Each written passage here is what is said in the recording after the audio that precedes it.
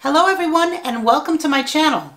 In this video, I'll explain how I mix up my hydroponic nutrients for fruiting plants such as tomatoes, cucumbers, and peppers. And my results are usually very good. I don't get blossom end rot, and generally my plants produce an abundance of fruit. I should say that I'm still not happy with the taste of the bell peppers I've grown hydroponically, but the tomatoes and cucumbers taste great. That said, I still think the outdoor garden produces better tasting fruits and vegetables. That's just my opinion, but since I can't grow out there for a good portion of the year, then indoor hydroponics is the next best thing.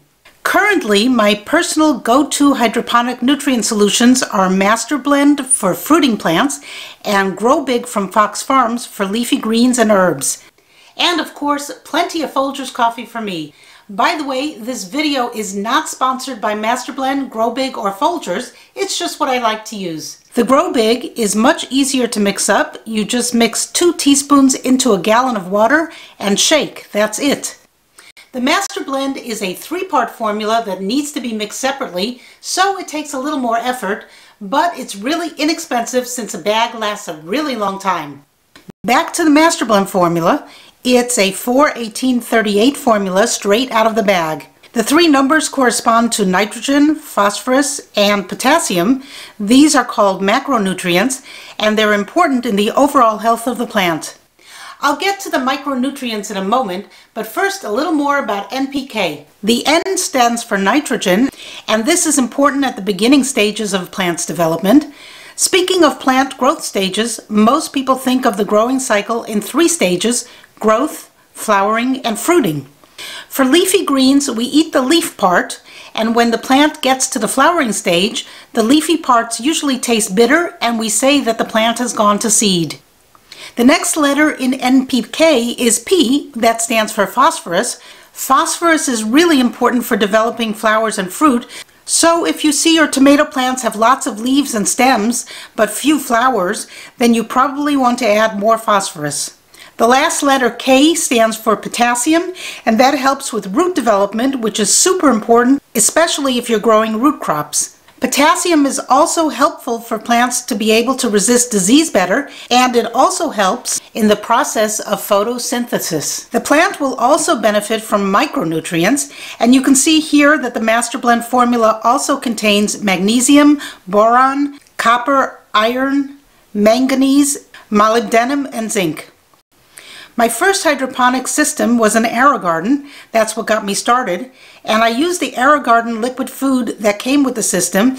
You can see here the nutrients listed on the AeroGarden container, and they don't have as many nutrients as the Masterblend. Still, I get good tomatoes from the AeroGarden liquid fertilizer, so it would be an interesting experiment to do a side-by-side grow comparing the 2 nutrient solutions. Now that we know what NPK is, what are the numbers 4-18-38 stand for? Well, as I understand it, these are the ratios of each of the macronutrients. So the Masterblend formula is 4% nitrogen, 18% phosphorus, and 38% potassium. That adds up to 60%, so the other 40% are the micronutrients and probably filler materials. So if Masterblend only has 4% nitrogen, then of course we need to add more, especially at the beginning growing stage of the plant, right? That's why Masterblend is mixed as a 3-part formula: the Masterblend, and then the calcium nitrate and magnesium sulfate. The calcium nitrate is CaNO3, and it's labeled as 15.500, so that should, in theory, make up for the low 4 in the Masterblend formula. The last part of the 3-part formula is magnesium sulfate. That's MgSO4, otherwise known as Epsom salt. So to mix up the hydroponic solution correctly using the Masterblend formula, you need to add the 3 together, but not all at once. If you mix them all together, you may get lucky and they will mix up fine, but most likely the calcium nitrate will not mix with the Epsom salt, and you'll end up with undissolved solids at the bottom of your reservoir. I've seen people on YouTube just throw the ingredients in all together, but when I tried that, I had some of it undissolved. After doing a little research and experimenting on my own, I found that by mixing up the calcium nitrate last, I have no trouble with it dissolving. Here's how I mix up my Masterblend. The recipe for 5 gallons of water calls for 12 grams of Masterblend, 6 grams of Magnesium Sulfate, and 12 grams of calcium nitrate. I mix up my nutrients in smaller quantities. I use 1 gallon milk jug containers. They're much easier for me to carry around and work with, so I needed to adjust this recipe proportionately by dividing the 5 gallon recipe numbers by 5. So 12 grams divided by 5 gives me 2.4 grams, and 6 grams divided by 5 gives me 1.2 grams. The result for a 1 gallon recipe is as follows: 2.4 grams of Masterblend, 1.2 grams of magnesium sulfate, and 2.4 grams of calcium nitrate. If you want the measurements by volume rather than weight, it's not as accurate, but it's about a half teaspoon for the Masterblend and calcium nitrate and a 1/4 teaspoon of Epsom salt per gallon of water. Now here's the fun part, mixing it all up. I start with filtered water from my reverse osmosis system. My tap water is mixed with salt because we have very hard water otherwise, so I need to use filtered water. You can see the salt residue on my clay pebbles when I cheat and use tap water. So I fill up 4 jugs with filtered water, and then I start with the Masterblend. I weigh it, and since my scale is not accurate to the decimal, I weigh 2 grams, and then I add a dash more to get it to 2.4, and if the scale gets to 3 grams, I take a little bit off. It's not exact, but I do the same when I bake cakes, and they come out just fine. I know some people like to be very exact with measurements when baking or mixing for hydroponics, but I guess I'm pretty good at guesstimating, and I think the plants and my cakes can take it if I'm a couple of micrograms off. If this concerns you and you want to be super exact, then make sure you get a scale that measures in grams with decimal places. Mine doesn't. It jumps from 2 to 3 and doesn't show the decimals in between.